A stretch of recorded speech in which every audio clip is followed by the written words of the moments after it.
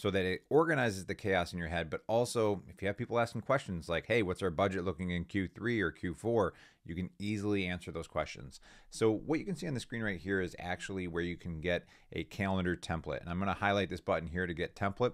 When you actually click that button, what it's going to do is it's going to create the template you're seeing on the screen right now inside of Monday.com. Now, if you're not familiar with Monday.com, it is a project management tool which will allow you to organize the chaos that is business. And I understand this because I'm a former marketing director, so I understand what it's like to be in your shoes.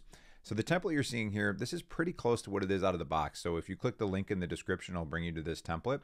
Monday.com does have a 14-day free trial, so you can mess around and see if this is the right tool for you. But I just like it because they have so many great templates, but it's also really easy and intuitive to use. So the way that it works is over here, this is our board, right? The marketing strategy board. Then you have groups. So group 1 is Q1, group 2 is Q2, Q3, Q4 as in quarter 1, quarter 2, quarter 3. And then you have the items. So each item is a row right here. So that might be another marketing initiative. So I'm just going to write marketing initiative, which I probably spell wrong because I'm doing it on the fly as usual. And then you can add different things in here. So you might want to assign who this is going to, person 1. If you want to have a conversation around that initiative, you can write it in here. And I highly suggest you do that because the nice thing is if you have somebody that comes in and off the team, that new person can then look at each individual item and be able to see like a history of that communication. So you don't ever want to do this in email. So then what you can do too is you can create a goal for this.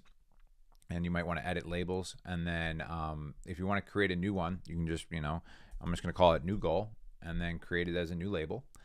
And then the brainstorm is also really helpful because what you can do here is if you want to brainstorm, you can do it from a doc, you can do it from Google Drive, wherever.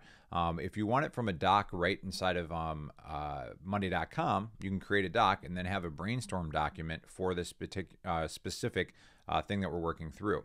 Now, I don't want to get too far into the docs and brainstorm and that because you can figure that out. But one of the things that's really important is understanding different views and then also all the things that you can do inside of the columns along with filters. So one of the first things I want to talk about are views. So your views are up here. We're looking at the main table view, but you can do a timeline view, which gives you kind of like everything to the left is in the past, everything to the right is into the future. So if you're visually oriented in this way, this is a view that you may want to look at. Some people want to see it actually in a calendar view, right? One of the really cool things too is this template comes with this, what's called its quarterly budget right here. So the way that this works is this is actually pulling information from your table over here, your main table. So it's pulling this information, and you can see that in this column here we have budget. So it's pulling the budget information as well. So this is really powerful because let's say the CFO or somebody's like, hey, what's our quarter 3 budget looking like for marketing? You just look at this and you say, hey, it's $3,200. You can actually create a custom benchmark. So let's say they tell you, you know what, we actually have more budget than that. It's going to be $5,000 per quarter. I know that's really low, but we're just throwing numbers out here. Super easy to go in and be able to adjust things on the fly. Now, you'll notice that there is nothing for Q4 when we were looking at that the quarterly budget. There's just the 3 of them. And all this updates in live time because it's a cloud-based platform. So let's say we click on this one that I created here, item XYZ. I'm going to go down to here and I'm just going to move this and I'm going to move to group and I'm going to say I want this in Q4. So now we have an item which hasn't been filled out completely, but it does have a budget item there of $2,000. So if I go back to the quarterly budget, now you can see all 4 quarters are represented and it's $2,000. You can get into the weeds too on this. If you go down here, let me see where it is. The budget, that's where we're pulling the information, but you can do sum, you can do average, medium. So if you hit some of these buttons and change it around, it'll change what it looks like. So cumulative might be helpful, right? Because this is what Q1 looks like. But if you want to see what Q1 and Q2 looks like, so then really what Q4 is representing is the entire year's budget as well. So you can get into the weeds on this and really kind of customize this to your own needs. Now, one of the cool things too is you can create a custom dashboard. So I started setting this up and basically you can add widgets. So let's say you're like, I like the Gantt chart view of projects. You can add this to your dashboard. So that might be like your command center that you log into to get a snapshot of everything. And what you can see up here is the total budget, $8,700. Quarter 1 budget is $2,500. So let's say you wanted to see, quarter 2 budget on here as well. All you'd have to do is go to duplicate, And then what it's going to do is it's going to duplicate this Q1 budget. And then we're going to click settings. I'm just showing you this as an example to show you how easy this is to use. So when you go to choose groups, we no longer want Q1, we want Q2. And then we're going to go up here and we're just going to call this Q2 budget. And then that's all we need to do. Close out. And there you have total budget, Q1, Q2. You have your marketing calendar beneath here. There's so many different things that you can do in this, and I'm just really scratching the surface of the possibilities. Now, I did mention earlier too, a really important feature is filters. So there's a lot of data that you can look on here. I mean, this is a pretty simplified marketing strategy here, just to kind of explain this template for you. But things that are really important are stuff like this. So like, let's say you have high priority, medium, and low, right? So if you end up with a ton of different things going on and you're like, hey, I just want to be able to see my high priority items, what you can do is you can go to filter, all right, and then priority here, and we're just going to click high. And when you add that filter, then I'm just looking at high priority items. So super helpful because there's other things you can do too, because you can create your own columns. So why don't we do one that's a status column? So status, stuck, working on it, done, and you can add extra labels. Again, this is really helpful because what I'm going to do is I'm going to clear this filter here by clicking this X. And then what I'm going to do is I'm going to go in and I'm going to throw some statuses. Working on it, working on it. I know this is kind of out of order because we're going into the future. But again, I just want to highlight how powerful this is because really quickly now, just like that, I created another column, which is going to show up at the far right because you can see that these are in order of what's on your actual screen. And then I just want to see what's stuck. So then as a manager, you can chime in and be able to see what's stuck. Do you need to comment on something? Do you need help? Whatever it may be.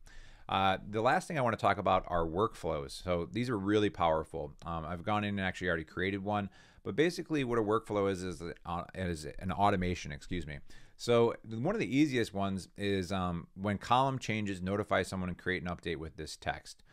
So in this particular one, I can create this and then let's say that I want to notify people if a timeline changes, right? Timeline being like when a project is due, because perhaps there's somebody who's on that. So I will just say the item name, because that's what the row view was, right?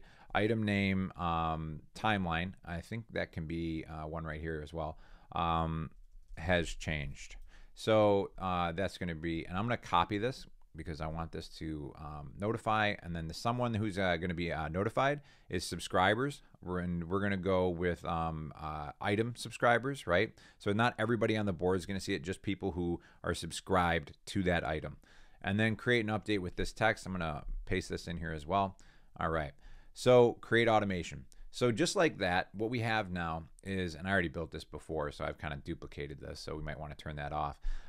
What we have now is if I go in here and let's say we're working on, and I'm going to clear this filter. Again, this is really helpful just to see how this tool works and how easy it is to use.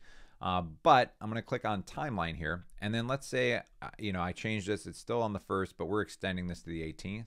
Just like that, what's going to happen is an email is going to be sent out to anybody who is subscribed to this specific item, all right? So if they're part of this project, they're going to get an email that this has been updated, and then what it does is it saves you those extra steps from having to do these updates now because you know that these are going to be firing automatically when you make those updates. There's other workflows that you can do too where, let's say a status is changed to done, okay? So maybe you want to move and create a separate group and then make it finished projects, right? And I wouldn't recommend this for a calendar budget like this, but I just want to, again, show you how the automations work. So we go to workflow, and then what we're going to do when status changes something, so status, and then we're going to go to select a sub item. I think it's this one. When status changes to done, then move it to group, finished project, create automation. So let's see if this works. So I'm going to go in and say that this increasing conversion rate optimization, we were working on it. Now it's done. And what you'll see is it's going to happen in real time here. It's going to probably take a second or two before it's going to push down to the bottom of the page. But this should move down to the finished project. Why don't we refresh and see what happens?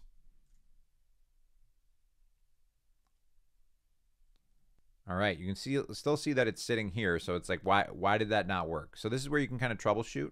So what you can do is you can go into your active workflows up here. All right, and then what I want to do is go into this one. Why did that not work? And I think what it was there's two different statuses to choose from. I want to go to this one, and then I'm going to update workflow. and then I'm going to see if that maybe does the trick. So sometimes you do have to kind of troubleshoot it a little bit. So what I'm going to do is I'm going to say stuck, and then I'm going to go in, I'm going to say done. Now let's see what happens now. So that's what it was in that particular case. There was a sub item status, but we just were able to look at it and figure that out. So now that's going to be moving down here immediately. So this one, this is also important, was already done. So that didn't move. It's just for things that are going to be, the automation is for things that happen in the future, not the things that have happened in the past. So now if I move this one to done, it should just take a couple seconds there and it's going to move to done. And we can also create automations to let people know that, hey, this particular project is done. And you can do that, right? You can message people based on a status. So I won't go into the full thing, but you can create custom workflows. So it's like when this happens, status changes, and then to, and then I'm going to say done. I'm going to make it this status, right? We're not going to make the same mistake. When status changes to done, then let's see if we can do message. How about email? Send email, right? So then you can see how you can build out that custom workflow automation. So the last thing I want to talk about is on the screen here are two videos. One is more of a beginner's guide to Monday.com, but the one below it is an automation workflow video that's going to walk you through how to do these automations. And again, in the description below is a link for this template. It is an affiliate link, so if you end up getting Monday.com, I may receive a commission. But again, there's a free 14-day trial to check out that template. So good luck setting up your content calendar and your strategy for the year. This is going to make it a lot easier for you. All right, I'll catch you in the next video.